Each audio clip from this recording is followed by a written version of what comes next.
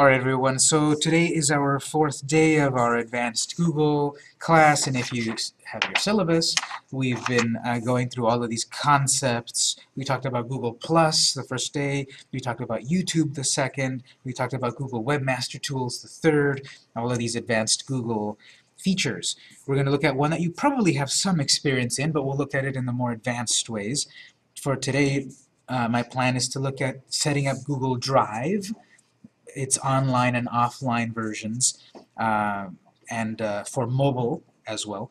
And then for creating collaborative documents, we'll see what that's about, and creating forms. Not forums, forms. So feedback forms.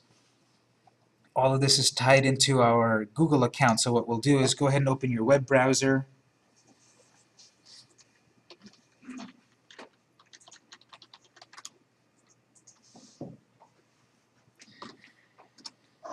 And then you can go to the address drive.google.com. This used to be called Google Docs. Basically, Google Drive is one of the many offerings out there for cloud storage. So you hear that buzzword a lot. The cloud, that's just another term for the internet. Legend has it that they chose that name because on so many meetings at so many tech companies, when they were doing presentations and they had their whiteboard and they were planning out their projects, and they said, our app will connect to the internet, and the internet was often drawn as a cloud. So now it's cloud. The cloud computing. It just means any internet-enabled or internet-connected app or service or website or whatever, the cloud. And so what this is, a safe place for all your files. And you can scroll down just to get some spiel here. Store any file. Drive starts you with 15 gigabytes of free Google Online storage. So you can keep photos, stories, designs, etc. So this is like your flash drive on the internet. You've got this flash drive that holds 8 gigabytes, 2 gigabytes, 16 gigabytes, a terabyte, whatever. You've got these little flash drives that hold so much information. And they're amazing until you lose it. And you lose a lot of information. This is the thing that I give people advice. Don't buy the biggest flash drive you can. I think it's too much of a liability that if it fails, you lost a lot of data. If you lose it, you lost a lot of data. So any size of a flash drive is good, but the big failure point is that it's a physical thing. These cloud storage solutions like Google Drive allow you to save any kind of file onto your free account online in the cloud. And what's cool about that is then you can access it from any computer. There's been a lot of times that I have some sort of lesson or handouts or something saved on my home computer, and I forget to bring the latest version of it on my flash drive. So well, I just come here, I log onto my drive, and then I download the latest version because it's synchronized. Yes? Do you ever have any worry about anyone's cloud? Like if it goes down or something? Yeah, that's one of the big things to talk about, that there's so many positives, which let me finish with those, and then we'll talk about some negatives. So this will work on your laptop, tablet, smartphone, Android or iPhone or Windows, basically. It's universal. We'll talk about sharing, creating collaborative documents. You can make folders, all of that. Get started. So, how many of you have heard of Google Drive or Google Docs before this class? Okay. How many of you have heard of any other competitors? Dropbox, yes. That's the other one. Exactly. There's Dropbox. There's also, not Dropbox, Dropbox. There's also Box. Any other ones? iCloud. iCloud, yeah, that's another one. Yeah, OneDrive, exactly. So those are some of the big ones. There's some other ones. There's like the bad boy of the group, which is Mega. Long story why it's the bad boy. But those are and then of course Google. So those are, there's lots of cloud solutions. They're all in competition with each other. I remember when these were new that they would offer, like the first one that offered you 1 gigabyte. I was like, wow, that's the king. And now right here, Google is giving you 15 gigabytes for free. Dropbox, to my knowledge, is still the old school one in that it only gives you 2 gigabytes to start off with. But through referrals and other techniques, you can get more. I believe at the moment I've got like 19 gigabytes. So yeah, I pestered a lot of people to use my link on Dropbox, and I've got 19 gigabytes. Here, Google gives you 15 to start off with, and Microsoft's OneDrive, that one also started off with 15. Unfortunately, they did a really weird move that everyone was like, you guys are dumb. OneDrive gave away 15 gigabytes to start off with, and then last year they said, we're going to cut everyone's space down to 5 gigabytes because people are abusing it.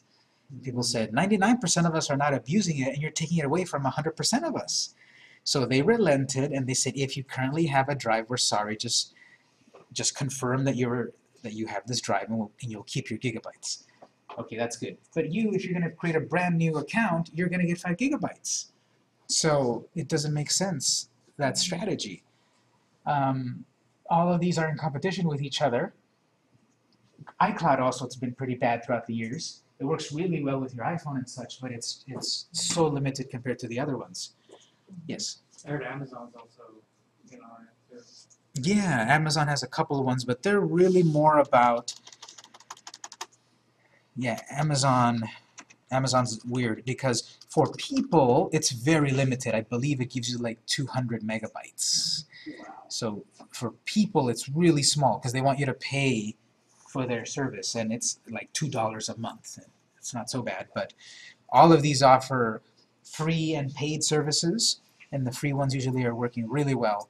And then with paid, you can get even more. Like, $10 a month will give you 50 gigabytes of space. And accessible anywhere, and it's very useful, but there's downsides, of course. If you don't have internet access at that moment, you can't access your files. If the Wi-Fi here is terrible, or if the reception of my phone is terrible, or a squirrel bites through the cable in the data center, I don't have access to my files. I need an internet connection. That's one of the big downsides, you might say. You need internet access to access your internet files. The other aspect, negativity to think about, is privacy and security. Because you are putting all of your files, if you go that far, you're putting all your valuable files on someone else's server, a big corporation server. And they're in the business to sell you products and such, but also built on customer trust. And if they get hacked, if they have NSA backdoors, if there's some vulnerability, people are not going to feel safe putting their data on these cloud services. And we're in a point in time, very interesting and daunting, because we as a people seem to want the most convenience possible. These things are super convenient, but are they the most secure? Are they the most safe? Are they the most privacy enabled? And these things are still being figured out. So if you're not comfortable putting your personal files there, of course don't use them.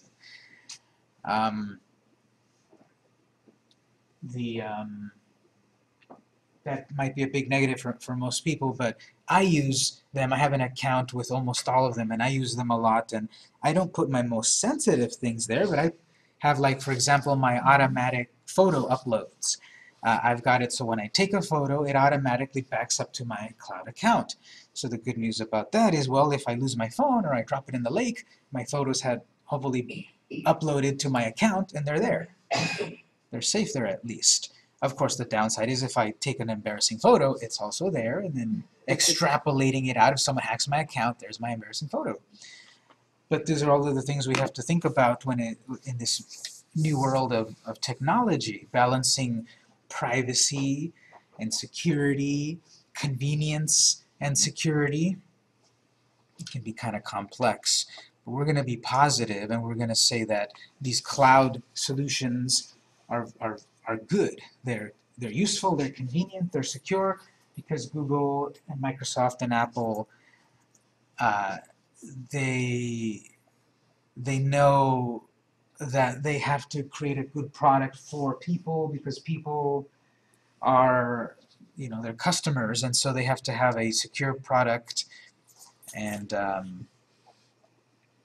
we're gonna take them as at face value, and you may or may not, but for the purposes of this class, we're going to use this, and then again you can decide if it's for you or not. You can delete it, no harm, no foul. And so what we'll do here is we'll go to drive.google.com and we will sign in a moment. But any questions at this point? Are there stories of security issues? I haven't heard that many with these. I hear them all the time with email accounts and with retailers and that sort of thing, but these are set up to be like the most secure because they've got so much secure data.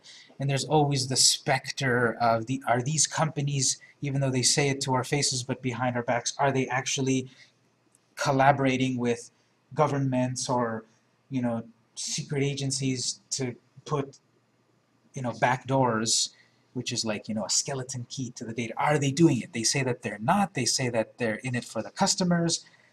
I don't know if anything will be revealed in the coming years or decades. Who knows? But that's one of the big questions that you have to decide for yourself.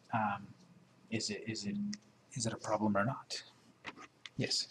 Well, I know my last company was a university, the company I worked for, and they weren't allowed to use any of these services because they felt that there had to be like technicians who had access to the data there, so they didn't want anyone outside of the university to have access to the data.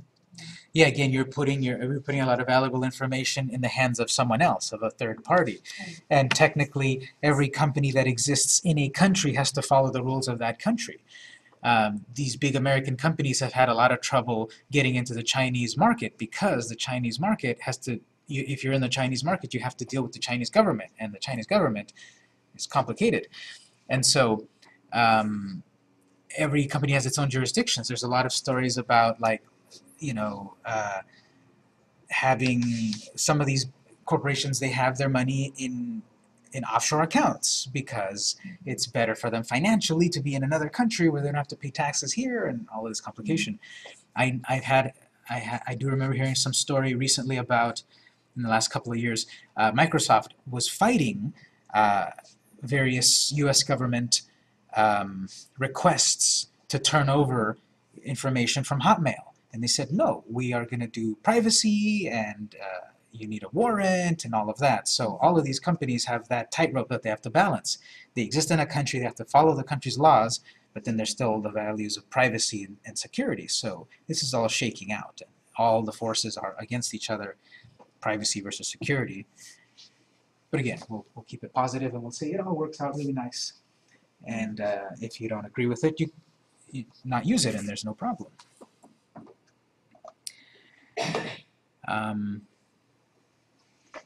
So let's click on Go to Google Drive. This is drive.google.com.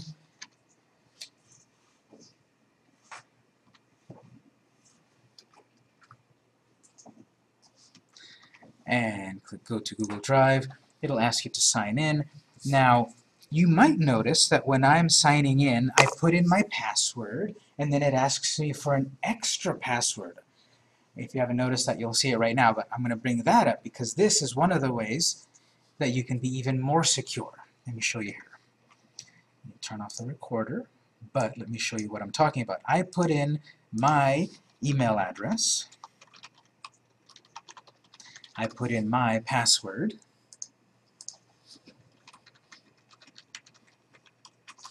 And then there's an extra step, a third step before I can actually log in. It's asking for a verification code. This is an extra step in security in that, let's say someone knows your email address and someone guesses your password. Then they're going to get to this third step. Okay, now put in the one-time random password that is generated at this moment to really get in, to really confirm it's you. So I'll talk about how to set this up, but this is known as two-factor verification or two-step verification. It's got different names. but I have this app connected to my various accounts that randomly generates 6-digit numbers every time I try to log in. And so if someone does get to this point and they start putting in random numbers, yeah, today's number is this. No, wrong. And at a certain amount of times, if you do it wrong too many times, the account is locked. But right now it's giving me a random number, and even if you see that my random number right now is this, it's going to change in 10 seconds. So then I'm into my files. I'll talk about setting that up. Remind me a bit later, but that's the it's known as two-factor authentication, two-step verification, different kinds of names, but it's an extra step besides a password, where that's where a lot of failure points happen with security. They release every year these examples of the top 10 worst passwords of the year. And so many times it's the same ones over and over. People are lazy and they write password. Or they write password 123. No one will ever think of that one. Or, you know, their own last name, or their dog's name, or their kids' birthdays, and these clever things that for you were clever, but for a computer, computers are designed to carry out repetitive tasks very fast. It can process and break passwords in seconds. Like a 5-digit long password can be broken in 1 minute. It can think of all possibilities of 5 digits. And even when you go to 6 digits, 7 digits, 8 digits, if you have a long enough time, any computer can be programmed to crack a password, to break a password. So with that extra two-factor, well, it's random numbers tied to my phone, and so that's much harder to break into. And the thing about all of this online stuff, all of this cloud stuff, is there's really a big push and pull, a big balancing act between security and convenience. If you want something very convenient, it's not going to be secure. If you just, for example, go home and click your link to go to your bank and you're automatically in, that's so convenient and so unsecure. Because if you lose that laptop, a person just has to go to your bank because you've got it bookmarked and they're into your money. Super convenient, super insecure.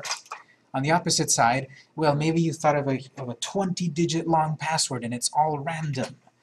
Very secure, because then no one else is going to be able to break that password easily.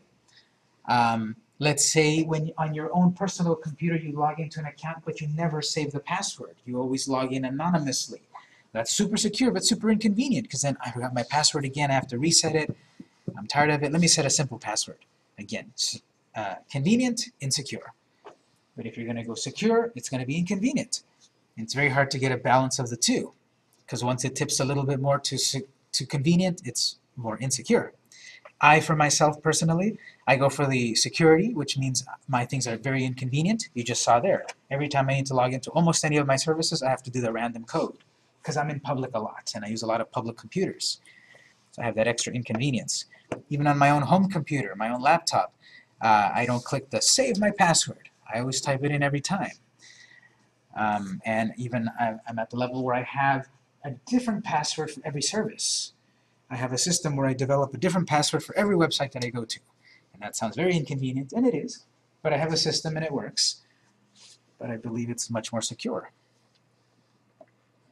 And when we're talking about your photos or your documents and such, I think that's a good trade-off. More security for less convenience. And I'll say here also regarding that issue, cybersecurity, if you ever, let me give you a bit of advice here. If you ever need to, because I'm a web developer and we make websites for people, and we have to create a lot of passwords. We have to give the client those passwords. We never send passwords through email. Email is not secure. Email basically is flying through the air naked. Everything that's in it, by default, is not secure. So if you're sending people passwords through email, you know, there's not a zero possibility that someone's going to steal your data, but having a non-zero possibility is too high for me. So never send passwords through email. Ways around it are, of course, send them a letter. That, of course, someone could reach into the mailbox and take it. But another way is, actually, a lot of these instant messaging apps on our devices are pretty secure. WhatsApp and Apple Messaging and what are the other ones? Line and Viber and such. All of those are very secure. You might not think about it, but that's a way. That's how we do it. We communicate with the client via one of these apps, which, as far as we can do, it's secure. Now, of course, if the client has no lock, because I've also got a lock on my phone here, if they have no lock and then they lose their phone, well, now they have access to everything. There's only so much security that you can put in from your end, but if you're dealing with sensitive information, transmit it through these secure apps. WhatsApp, iMessage, Line, etc. Not email.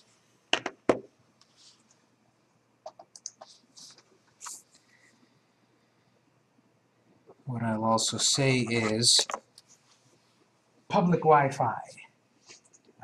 Avoid it. And you're all probably right now, especially if you're on your laptop, you're on public Wi-Fi. You're on our Wi-Fi right here for free. You say, well, you've got a password. That's secure, right?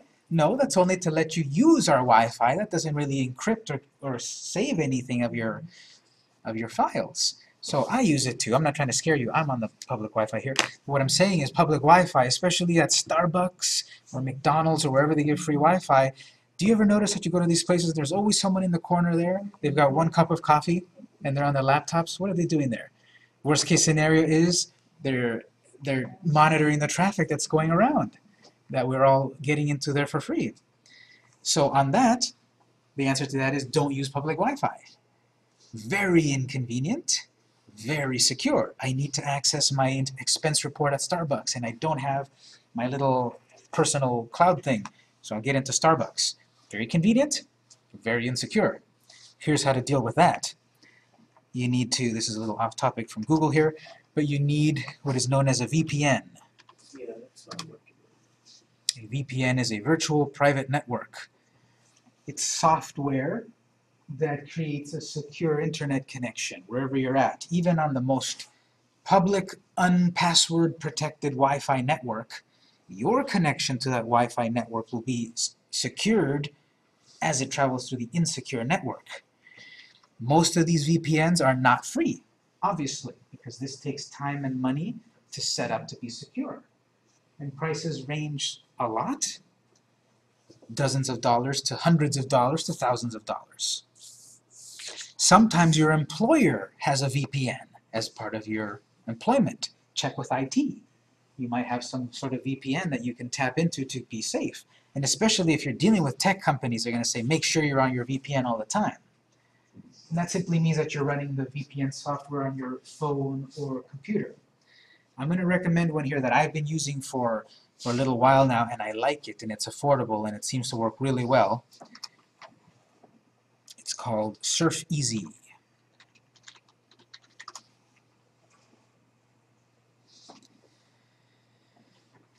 Surf Easy. It comes from the company Opera, actually. Oh, yeah. Is there a browser still on? Yeah. Yeah. It's a little red O. I don't use it. I know. And so Surf Easy, it says try it for free, but right away you're going to see it's really useful. It works on Windows, it works on Macs, it works on iPhones and Androids, everything basically, web browsers. And it's this little unobtrusive app. You turn it on, you're going to get a little green shield in the corner here, and that means that your traffic is secure. Even if you connect to the most insecure insecure Wi-Fi network out there, it's going to encrypt your traffic first before sending it insecure. Even if you're at home, do you use VPN at home? Not really at home. That's an extra level of paranoia. Privacy, but it could be useful at home because what it also has is a built-in ad blockers too, and also. As you see here, it says it has already blocked 301, in a week or whatever, 301 like little spam ads that were going to bother you. So yeah, you could use it at home too, if you don't want to see the spam when you're browsing. So is it, like you have it on a PC, is it something you have to log on, or you just try, it's something you download and it's there? You download it and you log on one time, and then it's just going to be running, and that's it. And it's PC or Mac, and what the cool thing is that you buy your license per year. I think it's like $50 per year, which is very good for security, and you can install it to 5 devices. Nice. Some are that you buy one license for one device, $50 a month, let's say, and then you have to keep buying it for every device.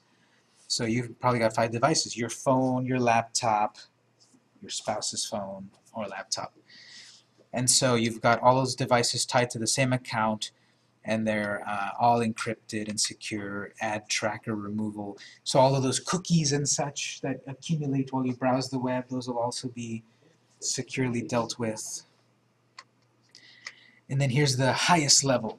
They sell also a little USB drive that is super encrypted. You plug it into any public computer, and it gives you the encrypted secure channel with an encrypted secure web browser and such.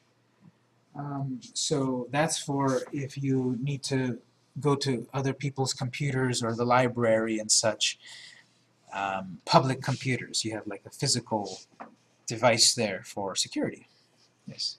I'm currently looking to buy for something like antivirus for my PC. Mhm. So some of the software that I'm looking right now, it also includes internet protection. So if I will take the search engine, I don't need to take that internet protection. Maybe not, but there's so much competition in this field now, which is the best one. So to give you the best answer, I would look at Surf Easy and look at its benefits, and look at what it offers and compare that with the one you're getting from the other one. And if this one offers you more, then this is the better one. If the other one is comparable, then you only have to pay for one, not both. Because it's not really a good idea to run 2 VPN software at once. That causes conflicts.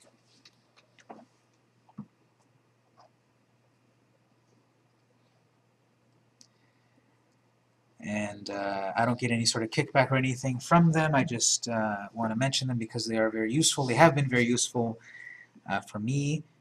And on a side note, this also has region.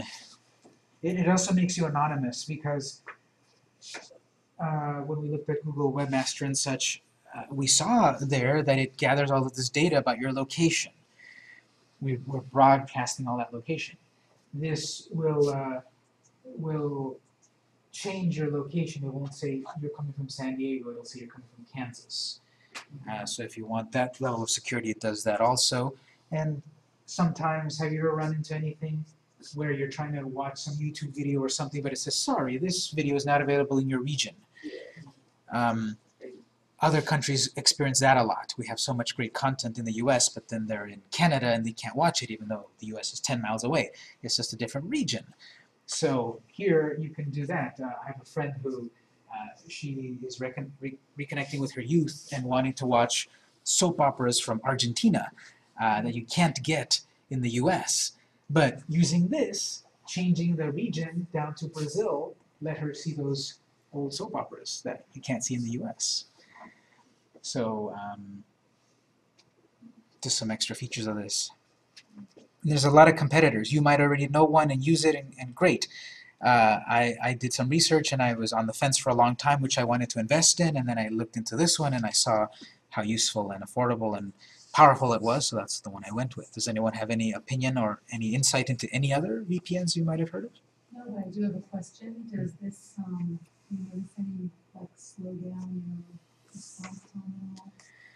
Or, Negligible, so not really. I don't really notice it. I have it running all the time, and I really haven't felt that it was detrimental speed-wise. that can sometimes be an issue. Mm-hmm. Thanks for the recommendation. Yeah. I was using IP Vanish and it ran real slow. Oh, I did it. Was it, and what was its price structure? It started off, I think it was like 10 a month or something, and then it was 60 for the year. Yeah, give this one a try and see if it works better. There is that free trial. I think it works for maybe 7 days, Yeah. maybe 2 weeks or so. Let's What do you see. say? Just- Google offers such a service. I'm not sure. Costs $39. Oh, expensive. Not sure. They might. So the price is here somewhere. Like Netflix with the country. Yeah. That was awesome, but it was real slow, especially on Windows. And so there's a lot of options out there. The thing about this being a third-party app, that it's independent in that it's not powered by Microsoft or Google or Apple. So there's something to be said about that. Well, obviously the higher levels of paranoia. If I get the Google VPN, am I really secure? Are they actually going to send me ads? If I get the Microsoft VPN, are they really secure? Are they going to look at my email? Well, they're all like this. There's this to think about for all of them, but you know, this is a third-party independent company, so that might be a use there. That's I a, use Advanced, the antivirus, Mhm. and they have their own VPN now too. yeah, there's a lot of them. Like automatically.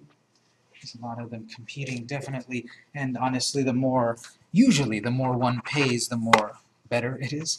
And so there's several of them out there that are also free, but from my research and reviews that I've read, you get what you pay for. It's not the best. What I tried to do for a long time, because this concept of VPN, actually you can roll your own, meaning if you've got a server, you can set it up on a server. And I've got a server in my closet, so I had that for a little while, but it's so inconvenient because when you get to this level of doing it yourself, it's like, are you going to buy a car or build it yourself? And I was building the car myself, and I don't have time for that anymore. So going with these pre-made ones are often better. Keeping up to date with everything. So, any last questions before we get back to the topic at hand? So that's a little bit of sidebar on security. So here with Google Drive, what we've got is basically a place for you to save your files. We have a few different ways to use it. We logged into the website, and so let's say I wanted to save one of my files. I've got, just as an example here, I've got some pictures. I've got some valuable pictures that I shot when I went to Australia and when I went to Antarctica and to England. I've got these pictures that I want to save. And I've got Google Drive. So if I had never saved my files from my computer to my drive and my computer fails, I lost them. One way to back them up is to simply, from my computer, drag them into Google Drive.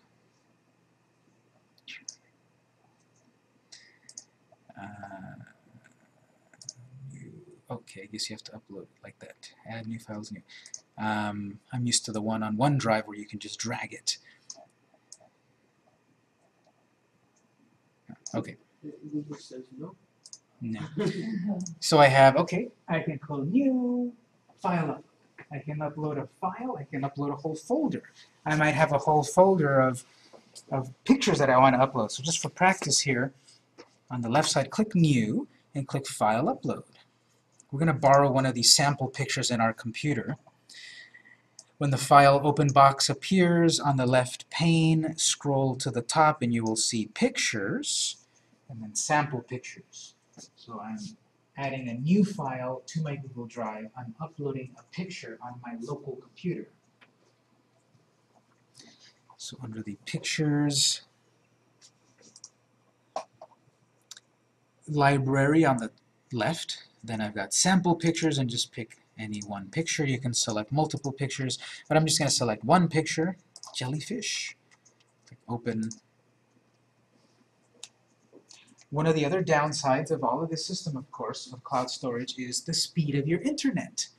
Because all of these companies, AT&T, Cox, Time Warner, whatever, they're all in competition with each other to offer you services, especially with internet, to offer you internet speeds. Although, comparatively with the rest of the world, the internet in the US is one of the worst ones, shockingly, for such a developed nation.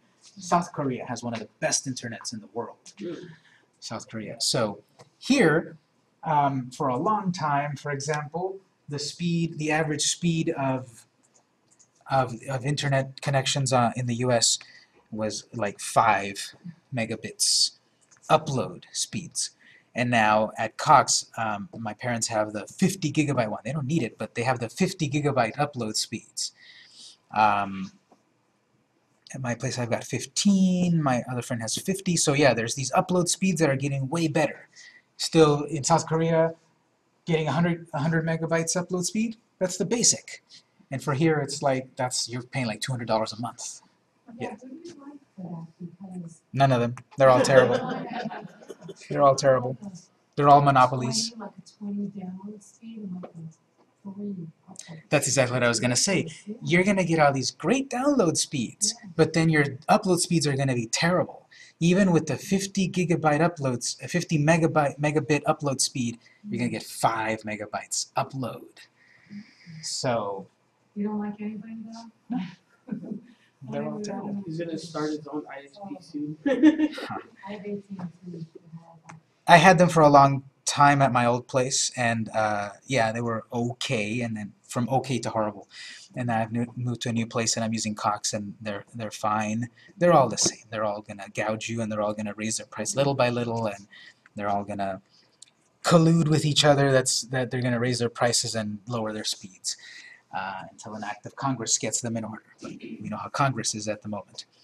So any one of these, that's going to be the big bottleneck, uploads. Because let's say I do get the 50 gigabyte plan from Google. Great, I can upload all of my stuff, and you'll be waiting a few days for it all to upload. Because oftentimes our upload speeds are much slower on residential internet. Here, we've got good speeds. We've got like 30 megabits upload, and we can get on a good day like 60 megabytes downloads and such. At Southwestern College, they just updated everything. They have gigabit Ethernet there now, so that's 1,000 megabits upload and download. So the first time I saw that, like, is that for real? Am I really downloading something 500 megabits per second? That's like crazy speeds. That's like South Korea speeds. So this file uploaded, it tells me right here, it was less than 1 megabyte. It uploaded pretty fast. That's one picture, but if I took a bunch of photos of my deep sea diving, and they're all in raw format, with each one being 5 megabytes, 5 times 50 pictures, I've got a lot to upload, and if my upload speed isn't very good, I suddenly find this very inconvenient. But this is one way to use it. I'm uploading a file from my desktop. There's also the version that's more convenient, but we can't really do it here, which is Get Drive for PC. What this is you don't have to do this, but if you follow that link, it's going to give you a download. It's going to give you an app that you're going to download and install to your computer, Windows or Mac, or your iPhone or your Android phone. It's going to download an app, install a special folder on your computer. It'll behave like a regular folder that you've always seen, but this is synchronized, and the animation here is showing. You've got your computer, you're going to upload, you're going to move files to this folder, this Google folder, and then it will automatically, behind the scenes, upload everything. And it'll show up on your cloud drive or your devices. That's usually how I use these things. I've got my Google Drive or my Dropbox or my OneDrive, all of them actually running at the same time, and then I save a file into those folders, and it just behind the scenes is uploading, and then before I know it, my files are up on my cloud drives, and then I can access them on the go on my devices.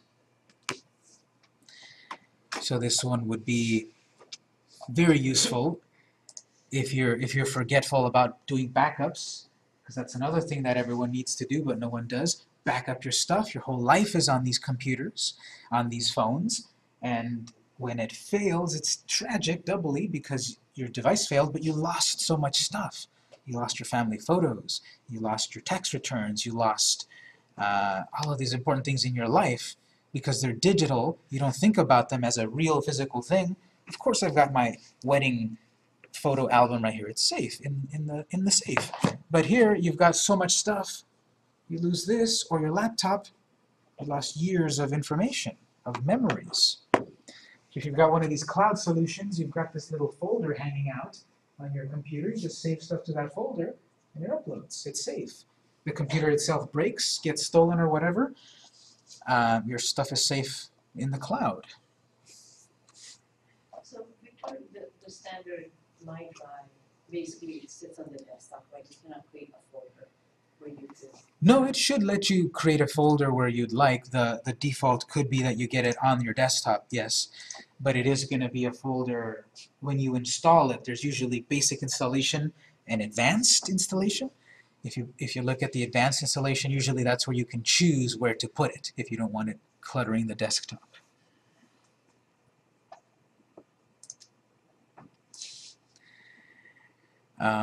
So of course then there's also the version for your device, and those are also very cool because I definitely use it. I have OneDrive from Microsoft, same thing as Google Drive, but I've got mine where I've got my OneDrive account. The app is on all my devices. I take a photo and the photo automatically backs up to my drive here. All I need is internet access, which this thing always has, and then my photos get backed up to the cloud, and if I lose this, I've got all my photos in the cloud. And it's so convenient because then it's even more convenient for my mom because, you know, she has one of these smartphones and it's still a challenge to get her photos off of her phone to her computer. Well, I set it up on OneDrive that simply she takes a photo, she walks to her computer, and it shows up there because it's all connected and convenient in that account. Yeah, that's how I have my Google Drive on my phone. Yeah. Every time I take a picture, that and Dropbox saves it. Yeah, double secure. Apple does that too. With iCloud, yeah. So they definitely, all of these are in competition, all of them offer the same services basically, and they all could be very good. So we can upload files on the website, we can install the software. Okay, we can upload files, great. That's good for backing up existing files and such. We'll see right after a break. We also have another way to use this, which is for creating files, and then we'll see about sharing files, because I have all of these files, all of these great photos, and how do I get Aunt Gertrude to go see my photo? I can actually share files or folders privately, as we'll see right after the break. Any general questions? Okay, it's 10:30. Let's take a 10-minute break. When we come back, we'll look at other aspects of Google Drive.